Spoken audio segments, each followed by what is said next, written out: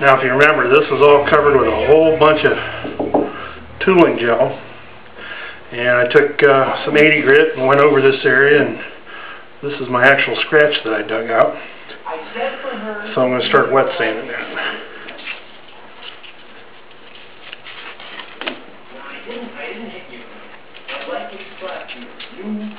I use this nice little squirt bottle because I've used sponges and rags and all kinds of stuff over the years, and I end up with just too much water. Now I'm going to start in this direction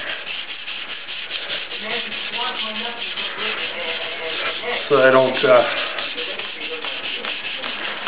cut a line in it. What I'll do is I'll start this direction with the next grit, go the other way.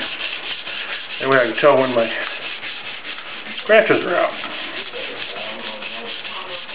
And I'm just working this section because this has all been taken care of before.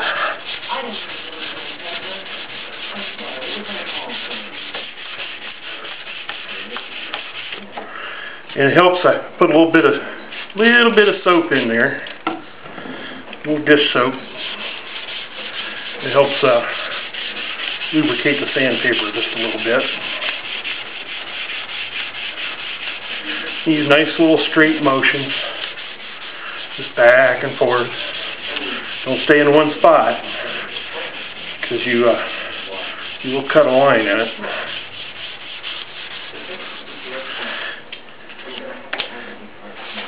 And take a look at it. You just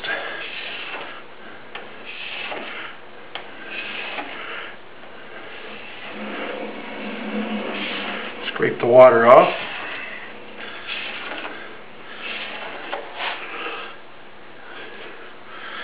Still got lots of 80 grit scratches. I might have to go back to 220.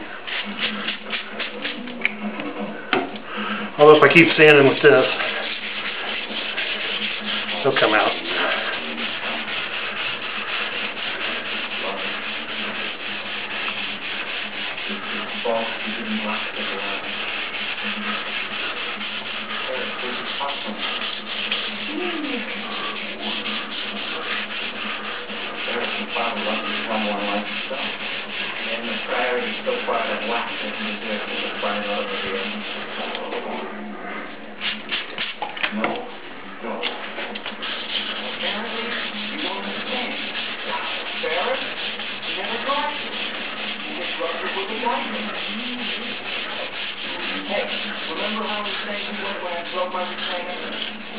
At one point or another, I've actually sanded this entire boat, deck, hull, not just this one, but many of the other ones.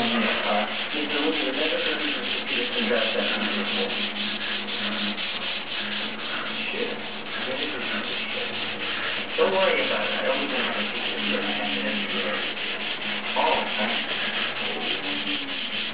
Outside, there's nothing else we can do.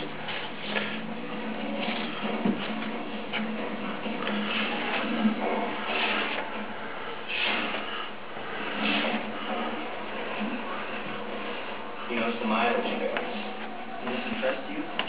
The guys never work. Look, this is real simple.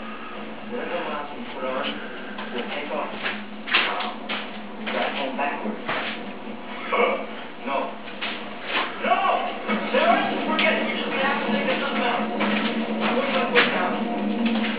How about for the next Cadillac? My dream! Skip up to the 400. Not a big jump, but